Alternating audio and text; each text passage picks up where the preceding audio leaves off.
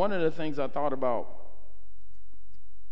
was that many of us have gone through situations and circumstances that have blurred our vision and changed our perspective on what is real. And I thought, when I remember watching somebody who had their glasses were broken and they were trying to play basketball. And as they were trying to play basketball, the problem is they couldn't catch, they couldn't receive right because they couldn't see right.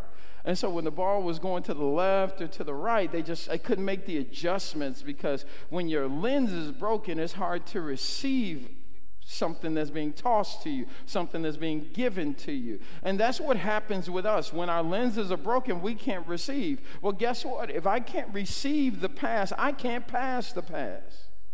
And so what happens in our lives is because of what we walk through. Maybe it's that divorce that you walked through. Maybe you were molested or abused. Maybe you walked through something heinous in your life. Maybe it was your third grade teacher that told you you would never amount to anything. Whatever you walked through, it became the lens by which you see the world.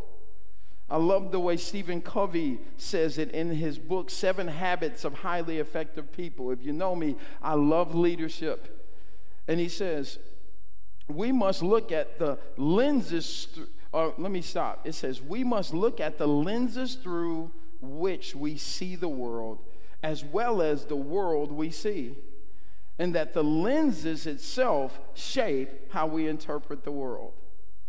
So our lens interprets how we see the world. And so if my lens is wrong, my perspective is wrong, my interpretation is wrong. As a matter of fact, a woman who may have been abused or a woman who may have been cheated on has a lens by which she sees the world or sees every relationship that she gets into next. Is he trying to get over on me? Is he trying to lie to me? Is he trying to trick me? Why? Because the change in what happened to her, or what she received, becomes what she gives out. And so if somebody can mean the best, somebody can mean the most good for that person, but because of what I received, this is what I give out, and I begin treating you like you're the person who did it to me. And it's crazy when you think about this whole thought of lenses, because my whole world begins to look through this lens. I'm just going to talk for a moment. It's like an African-American male who watches too much TV and ends up seeing some of the atrocities that take place in our neighborhoods. They can take this thought that all people are like this, or people that are different than me or like that. Why? Or maybe you've experienced something like that yourself, and now everybody that looks like the person on the other end of the thing that you walked through is the same as the person who did the thing to you. And you can miss out on a blessing because your perspective is wrong. The person that may be coming to you that is different could be the very one holding your destiny. But because your perspective is jacked up, you can't even see it. We live in a broken society where everybody has a broken lens in some shape, form, or fashion. So therefore, you can feel good about yourself. You thought you were the only one with a broken lens. No, everybody has a broken lens.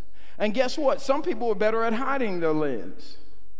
They come across very confident or very cocky in themselves. Do you know that pride is really just a shield because they don't want you to know what's really wrong with them? And the word broken means not functioning properly, out of working order, ruptured, torn, fractured. The synonyms that jump out at me are injured, crippled, damaged, defeated, overwhelmed, hurt. And so the lens that we sometimes see our lives and sometimes see God is through a broken, overwhelmed, hurt, and damaged perspective.